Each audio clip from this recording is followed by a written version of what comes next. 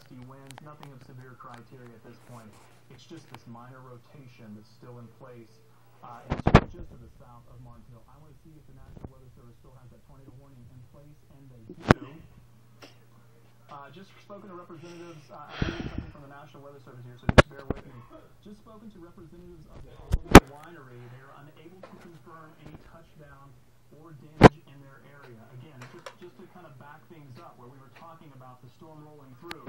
When we saw that storm roll through right along 37, just south of Martinsville, this was right along the Morgan County, Monroe County line. It passed right through Paragon.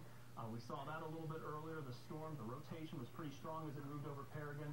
And then as it crossed 37, we had a Skywarn report of a tornado on the ground near Oliver Winery, right along State Road 37. The National Weather Service is now saying they are unable to confirm any touchdown, and they are now canceling the tornado warning for Brown County.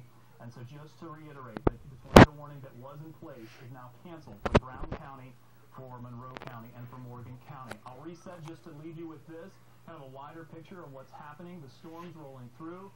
Good news is all of this moves out tonight, and we get a bit of a break on Wednesday. Of course, we're going to have that latest forecast coming up tonight at 10 over on MyIndy, and also on Wish TV at 11. We'll also have any reports of damage from the Putnam County tornado touchdown.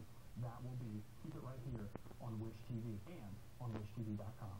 Menu price online orders the day after an Indianapolis Colts win.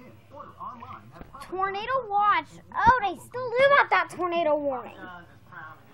The map was hugely glitched up.